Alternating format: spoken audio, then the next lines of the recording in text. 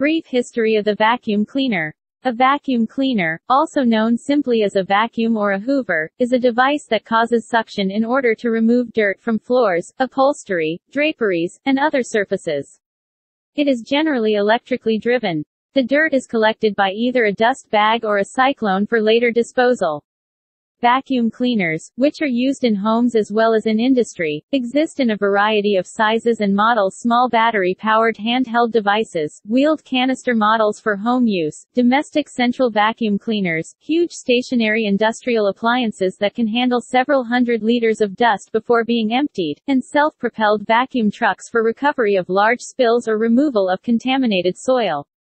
Specialized shop vacuums can be used to suck up both dust and liquids. Although vacuum cleaner and the short-form vacuum are neutral names, in some countries hoover is used instead as a genericized trademark, and as a verb. The name comes from the Hoover Company, one of the first and more influential companies in the development of the device. In New Zealand, particularly the Southland region, it is sometimes called a lux, likewise a genericized trademark and used as a verb. The device is also sometimes called a sweeper, although the same term also refers to a carpet sweeper, a similar invention. The vacuum cleaner evolved from the carpet sweeper via manual vacuum cleaners. The first manual models, using bellows, were developed in the 1860s, and the first motorized designs appeared at the turn of the 20th century, with the first decade being the boom decade. Manual vacuums. Patent model of Daniel Hess's carpet sweeper. In 1860, a manual vacuum cleaner was invented by Daniel Hess of West Union, Iowa.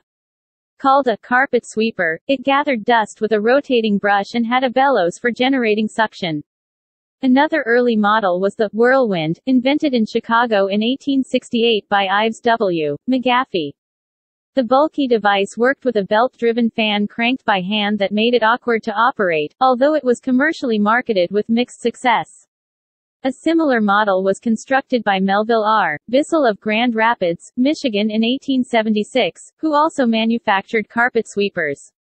The company later added portable vacuum cleaners to its line of cleaning tools.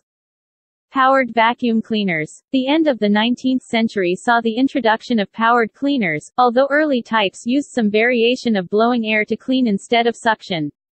One appeared in 1898 when John South Thurman of St. Louis, Missouri submitted a patent for a pneumatic carpet renovator which blew dust into a receptacle. Thurman's system, powered by an internal combustion engine, traveled to the customer's residence on a horse-drawn wagon as part of a door-to-door cleaning service.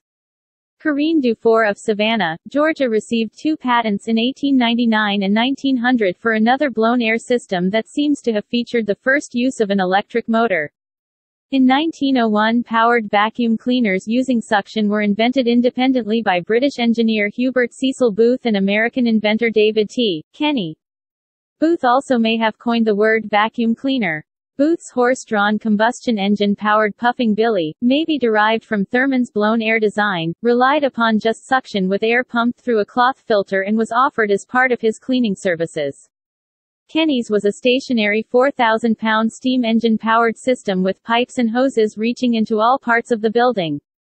Domestic vacuum cleaner, a hand-powered pneumatic vacuum cleaner, circa 1910.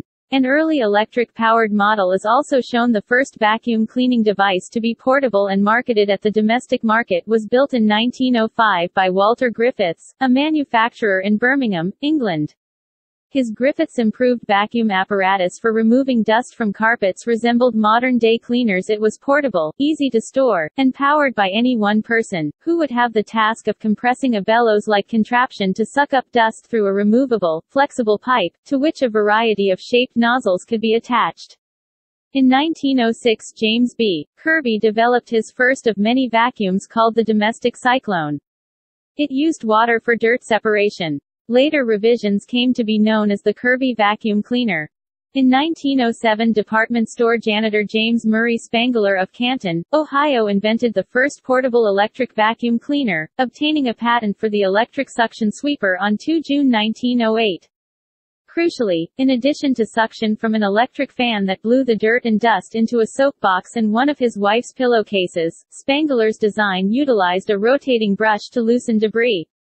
Unable to produce the design himself due to lack of funding, he sold the patent in 1908 to local leather goods manufacturer William Henry Hoover, who had Spangler's machine redesigned with a steel casing, casters, and attachments, founding the company that in 1922 was renamed the Hoover Company.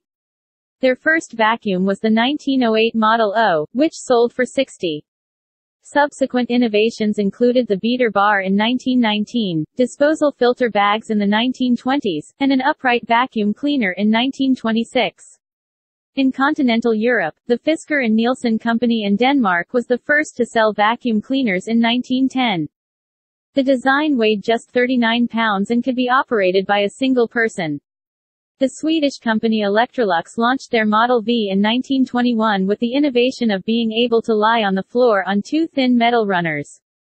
In the 1930s, the Germany company Vorwerk started marketing vacuum cleaners of their own design, which they sold through direct sales. Post-Second World War, for many years after their introduction, vacuum cleaners remained a luxury item, but after the Second World War, they became common among the middle classes. Vacuums tend to be more common in Western countries because in most other parts of the world, wall-to-wall carpeting is uncommon and homes have tile or hardwood floors, which are easily swept, wiped or mopped manually without power assist. The last decades of the 20th century saw the more widespread use of technologies developed earlier, including filterless cyclonic dirt separation, central vacuum systems and rechargeable handheld vacuums.